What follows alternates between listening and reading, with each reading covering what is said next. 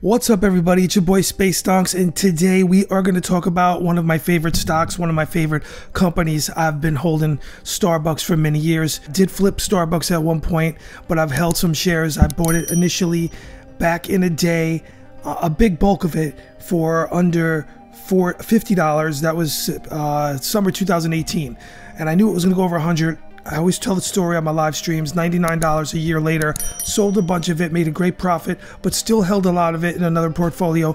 I love Starbucks for many reasons. I can get into it in another day. I already talked about it many times to my audience in live streams, but I'm telling you guys right now, in my opinion, I am not a financial advisor. I'm just a retail investor, and I can see the future. Yes, I'm predicting this. Should you buy Starbucks? I was saying at 111 it was an amazing deal the other day. Yes, Starbucks had bad earnings. Companies sometimes do bad earnings. It happened the other day. Drove the stock down a couple points, but not a big deal in my humble opinion. It goes down a couple of points. It didn't make it failed to meet expectations. Starbucks stock falls as sales growth fails. Yep, that's what happened, and it created an opportunity. It dropped more than 1% in the extended session on Thursday afternoon. That was a couple days ago, and I am here today on a Thursday, so that was last week. So after the specialty retailers sales growth slowed in the fiscal fourth quarter and came in below the company's and Wall Street expectations. Starbucks is worth so much money. The dividend just went up. It got approved by the board. It's great. So if you know what a dividend is, right? If you have shares, you know what I'm talking about. Starbucks SBUX is the ticker. It's worth so much money. I think long term, it's going to really do amazing things. There's going to be setbacks at some point. Of course, the company is now about officially 50 years old. And if you look at the ticker, just look at the ticker in the last 5 years. It's amazing. It's astounding. It's going up and up. Just hold on. If you're holding, in my opinion, you should hold. You should never sell red. And I think if you're looking to make a quick swing trade on it, that could be more, it could be more likely it could drop a couple points soon. But it's going to rally, it's going to go back up, and in my humble opinion, it's been a long time, a few years now, since it's split. It's going to go back up. Like I made a previous video a couple months ago, and it's going to split. You just have to have patience. So if you're looking for a long-term investment, I believe Starbucks is definitely going to deliver. People are hooked on this stuff. I don't think you have to understand, there's so many people, even the kids. I go into a Starbucks, I see mothers giving their children sugar shots, and yes, shots of sugar, pumps, all types of drinks, all types of secret menu, secret unicorn items going on. They're always flipping the script. They're changing it up. They're giving you all sorts of trendy things. And yeah, I know recently there's a TikTok video showing you how to get cheaper. Former Starbucks barista reveals menu hack for ordering dirt cheap lattes. I feel like this video was made for me. Someone wrote, according to Yahoo Life, comments on it, but that's fine. I do it once in a while. I love Starbucks, but hey, I'll go into a Starbucks store, and I will buy 2 shots of espresso, that's right, and I'll get the milk. I'll ask, hey, can I have some half and half? I'll get the half and half. If it's summer, I'll ask for a cup of ice. I'll make my own little latte taste the same, and I'll put the milk in over the 2 shots, and boom, you save some money. I'm just saying, this is not gonna, that video and my words on this is not gonna change what people do across the globe. Starbucks is everywhere. Starbucks has people hooked on this stuff. They're addicted to it. They're not just simply going, I prefer a straight up coffee or some shots. That's just my preference. But there's people that go to Starbucks just for the sugary drinks. The kids, they don't even care about coffee. They go in and they get their whipped creams, they get their frappuccinos, they get their straw, whatever specialties they have. They get anything. They buy their brownies, and they chill. And they go there for hours and they talk. It's by stores that they like. When they're shopping, things are coming back. The world is going to come back to normal, and you know what I'm talking about, for March 2020. So things are looking up. I love the chai latte idea with an espresso shot, a shot of espresso. By the way, I made this up years ago with just regular tea. I dumped a long time ago. I dumped an espresso into some powerful tea that I enjoy. I like the breakfast blends, and I tried it, and my friends were laughing at me. I'm talking about 2007. So, you know, I've thought of these things before. But the point is, if you're looking for a swing trade, because a lot of people are looking real quick to get rich, I know, and they want the quick money. I get it.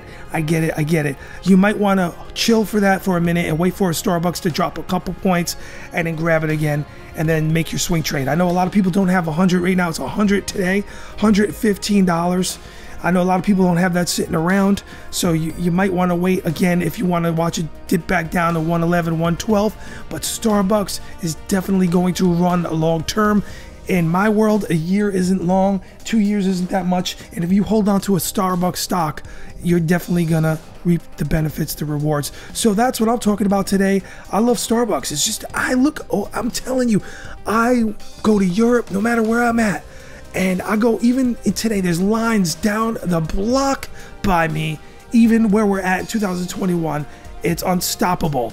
People are so hooked on this. They're going to make earnings again. It's just one of those things where it didn't beat expectations as far as the company making their sales growth, but the apps are looking good. They did very well with the apps. I think in the future, they're also going to add cryptocurrency, which is going to be really cool, to payment, and things are going to be really good. So if you look at 2021, Starbucks said its comparable stores sales increased 20%, most thanks to 10% increase in average ticket and a 9% increase in comparable transactions. So there's some positive things here. In July, the company said full fiscal 2021 same-store sales would grow between 20% and 21%. Starbucks said Wednesday, this was last week, it was raising U.S. employees' wages to at least $15 and up to $23 per hour, and making other changes to improve working conditions in its stores. Forever trying to improve, and they're tweaking their apps, they're tweaking things to get ready for the future. Like I said, I think, personally speaking, speculation on my behalf, but I think they're going to accept cryptocurrency at some point. I actually went into Starbucks, had a discussion about that with an employee. But, you know, this is according to Market Watch, what I was just reading you, so I just want to give them a plug. And shares of Starbucks have gained 6% so far this year, compared with an advance of around 22% for the S&P 500 index, SPX, 0.58%. The point is, what I'm just trying to make overall, I truly believe I could see the future with this, because it's kind of a no-brainer that Starbucks is not going to implode or erode. It's going to explode to the very next Money Make It Rain episode. I think Starbucks is going to be dope like it is today, and I think it's very attractive. I know a lot of young people coming up under millennials, all age ranges from boomers on down, Generation X, millennials, are getting Starbucks today. The most recent visit to an actual physical store for me in a Starbucks, 2 visits. One was in the NYC, another was in a New York suburban mall. Both of them had really long lines. The stores were full, and it's really looking good. I had to wait online, and I like to wait online when I go to Starbucks, because there's shares that I'm not trying to sell for a very long time. I'm just keeping in and taking the dividends in, and the dividends are healthy and they're growing, and I'm looking forward to the day that they go even higher. Inevitably, one day, the dividends hopefully will be $1. Don't know how long that's going to take, but it's going to be several years. But the good thing is, if you're, like I said, if you're just looking to make a quick buck, wait.